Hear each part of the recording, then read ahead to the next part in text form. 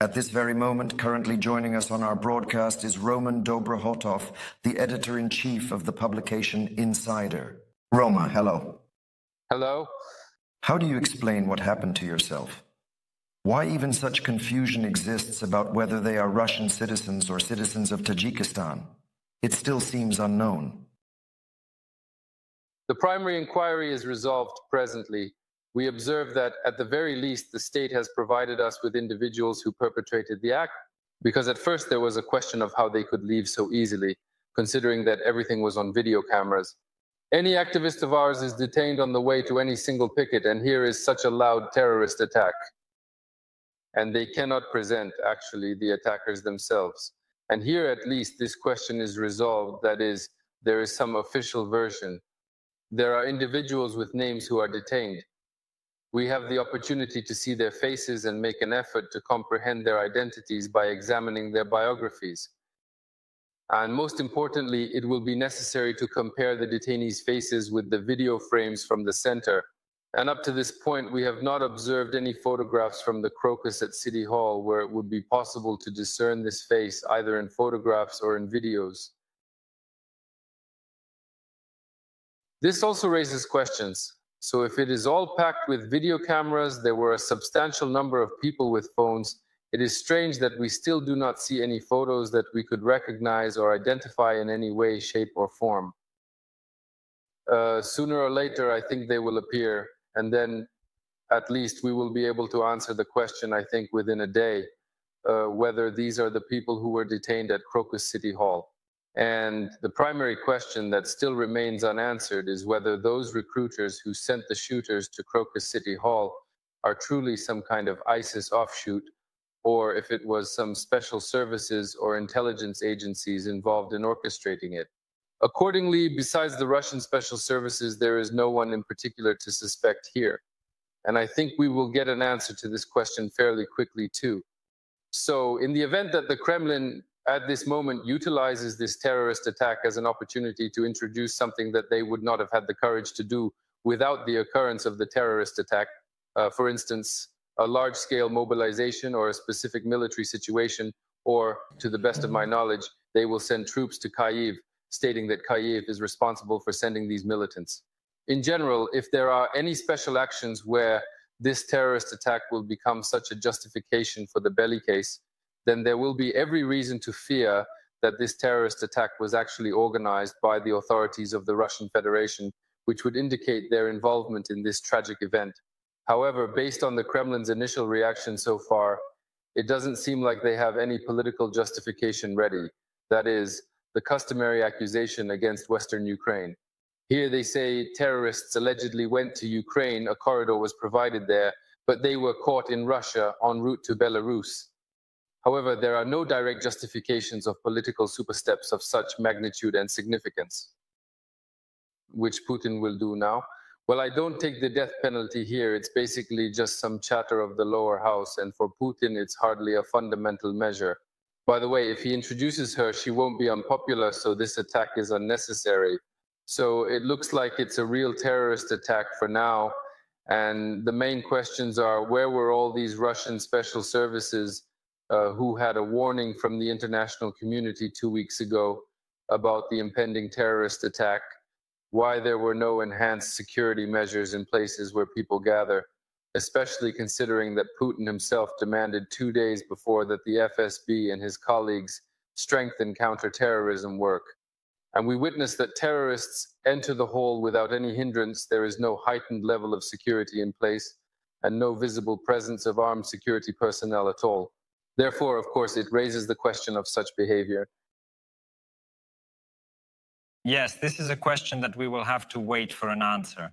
And in general, this version, in which the terrorists say that they were just praying, and then their curators wrote to them and told them to do it for 500,000 rubles, not hryvnia, as I also want to note. In this whole legend, there are still a bunch of questions. Nevertheless, I would like to understand why. If it is an Islamic world, then why is it an Islamic world? Because it appears that Vladimir Putin and Russia have recently been showing interest in him, on the contrary. Additionally, the Hamas group expresses support for Russia, while the banned ISIS organization seems to be attempting to back Russia at an official capacity and denounces this act of terrorism. When it comes to ISIS, the situation here is considerably more complicated. ISIS has been a formidable adversary of Russia since the outset of the war in Syria. In the past year, Russia has been actively getting closer to Iran, which is also fighting against ISIS. Therefore, unlike Hamas and Hezbollah, ISIS fighters are natural enemies of Russia in this sense, and it is precisely the active rapprochement with Iran that could have been an additional trigger for ISIS to organize this terrorist attack, thus posing a significant threat to Russia's security and stability in the region. Essentially, there were reasons for the existence of ISIS, but lately I wouldn't state that there have been any worsening situations, indicating that Russia is not displaying very active behavior in this area. All efforts have been concentrated on Ukraine in recent years. Therefore, if this terrorist attack had occurred 5 years ago, it would have appeared more comprehensible and anticipated compared to its current perception. However, I reiterate, the Islamic State of Iraq and Syria, ISIS, is still operational. They persist in carrying out their acts of terrorism, and there have been recent incidents of violence in Iran and other areas. They are currently involved in active development in Afghanistan following the departure of American troops, which has created a vacuum in the region. So, in principle, this is not a meaningless version. However, once again, in order for it to appear more credible, we require additional transparency from the Russian authorities. We still need to observe the video footage captured by the concealed cameras in the City Hall building in order to make it look more believable. There should have been hundreds of them. No publications have been made up to this point in time. And in general, we desire to comprehend, for instance, once more, the manner in which these criminals were apprehended and so on and so forth. So I believe that Putin is presently interested, if these are genuinely real terrorists, Putin is interested in disclosing the entire story. Because now in the eyes of the public, Putin himself is the main suspect. Not only among the opposition, but in general, Russians are typically highly skeptical of all explanations given by Russian television, despite the fact that they actively watch it on a regular basis. And that's why I think Putin will definitely want to somehow justify his version that all this was prepared from abroad. But we don't see it yet. So far, some information is very fragmentary. These beaten people are saying something into the camera, because it is clear that if you beat up any person and cut off his ear, he will confess that he killed Kennedy. Therefore, there is minimal significance in these appreciative testimonies. Thus, it is premature to analyze anything at this point. However, I reiterate that having the identities of these individuals enables us, as impartial investigators, to comprehend their genuine life stories and verify their potential links to the Islamic underground in their previous place of residence prior to this act of terrorism, and so forth. Thanks a lot. In the end, a clarifying question. After all, Volodya, I'll clarify a small question. Ruslan Leviev said that based on the logic of current events, more terrorist attacks can be expected in the future, including an increase in such attacks in Russia due to lack of interaction between Russian and Western special services, resulting in a failure to hear and heed warnings. Your view on this matter? Undoubtedly, we have now witnessed that the warnings issued by Western intelligence agencies were completely disregarded and ignored. In addition, Putin referred to it as a provocation and blackmail. The reason behind the existence of this blackmail is unclear. So he is so blinded by the war with the West that he ignores obvious threats. It is unclear how this terrorist attack will change the situation. That is, whether it will affect the fact that Russian special services will remember that Russia actually has real enemies and that it is not Ukraine, but Islamic fundamentalists who are really very dangerous. We will determine if any extra measures will be implemented in the close proximity. However, from an objective standpoint, Russia presently has significantly fewer resources for this, as a genuinely enormous amount of forces has been deployed on one hand in the war and on the other hand in the fight against the opposition.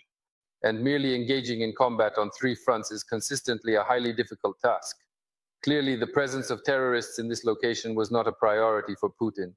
Navalny's supporters are significantly more dangerous from his perspective. Hence, I believe that objectively, it is quite challenging to arrange security under these circumstances. Furthermore, when you achieve success, there are gaps in the borders caused by the war, Not only RDK has the ability to cross this border, but practically anyone can do so.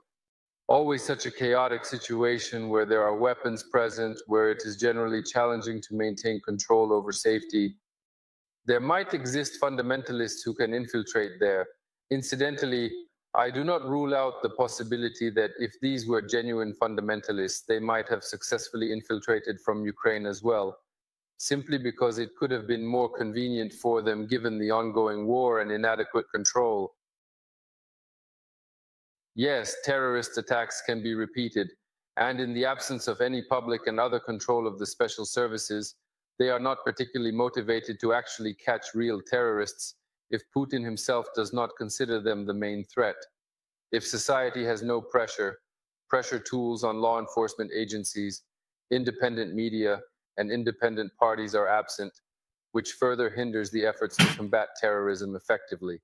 What is their motivation to actively engage in real counterterrorism activities on the ground? Thanks for watching this video. If you enjoyed it, you can show your support. How can you do that?